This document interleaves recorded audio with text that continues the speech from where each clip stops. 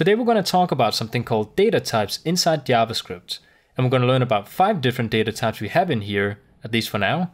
A data type is basically when we have some kind of information. And depending what type of information it is, it's going to have a different data type.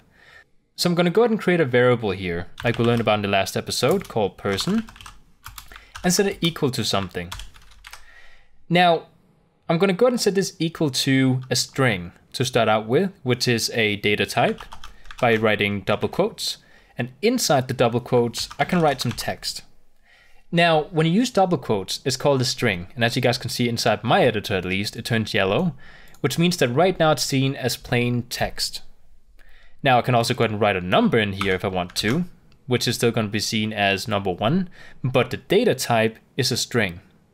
If I want to create a number data type, I'm just going to go ahead and write 1 or 2 or whatever I want to write in here, some kind of number.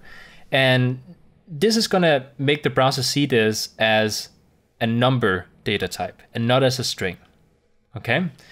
The differences between using, simple numbers or a string, like so, depends on what kind of function you're creating. So you might want to create a string at some point or a number. So it depends on the purpose of it. Now, the third piece of data we're going to talk about is something called an array. So I can actually create an array by writing, let's actually go ahead and keep our variable person here. I can write brackets, which is the one without the curlies that we might know from CSS. And then I'm going to go ahead and write some kind of string in here. So I'm going to say Daniel, because this is person. I should actually change this to persons, because when we create an array, we can store different types of information inside one variable. So right now I have Daniel, I have Lisa, and I might have Susie, which should be a string. There we go. I could also store something called a number data type if I wanted to, without the quotation marks. Now, basically what this does is that it allows for us to create different types of data inside one variable, which can be useful if we're creating something like a loop, which we haven't actually talked about yet, but later on you might want to store different data types. Let's say you have a person who writes different types of information, more than one piece of information, and submitting it to a website, and you want to save it inside, a variable.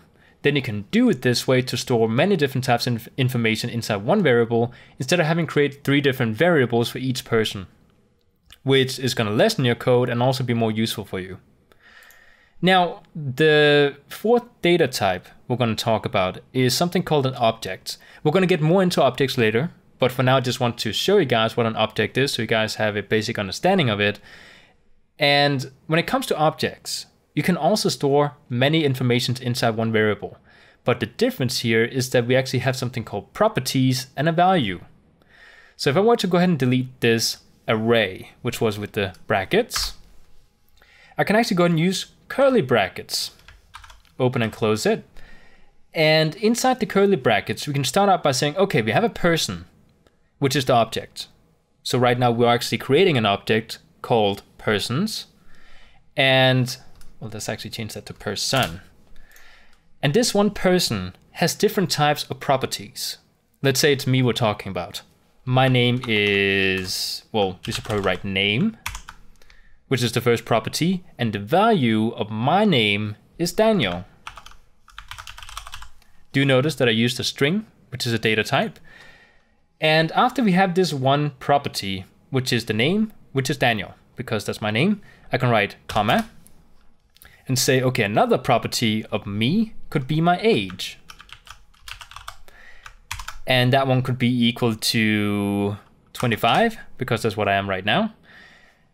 And then we can add another property, which could be my, well, it couldn't really be my height, because I don't actually know my height, but we could say number of legs, because I know I do actually have 2 legs. There we go.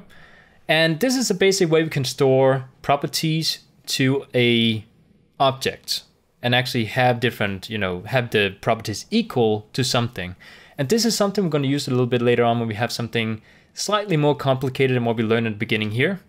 So for now, this is what I want to talk about when it comes to data types. And the last couple of two examples here with the arrays and objects, like I said, we're not going to be using them in the beginning here, but slightly later we will be using them. So I hope you guys enjoyed, and I'll see you guys next time.